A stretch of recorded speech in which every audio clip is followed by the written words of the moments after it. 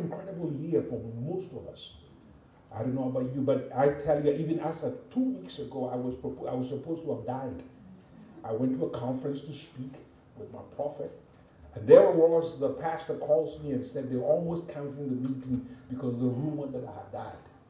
Twice this year, that people are rumored that I have died.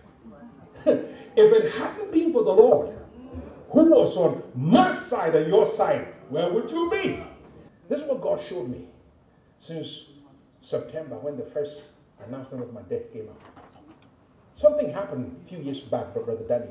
I suffered a massive heart attack and I was put on a stretcher in a hospital. A Ghanaian girl, she was an orderly in the hospital. That's what Christian News is here, the Christian News Agency. So I saw, they asked me to lie on the stretcher. So I have to obey what the paramedics said. They'll put me in an ambulance to go to John Radcliffe in Oxford. So I was flowing in Jesus' name.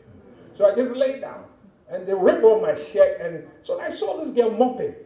I saw her. And she saw me, we made eye contact.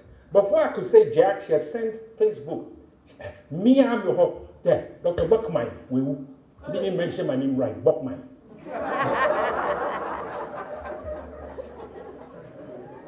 And so it was all over that I had died. But I like what Josh Lai says. Shimbo, Shimbo, Shimbo, Shimbo.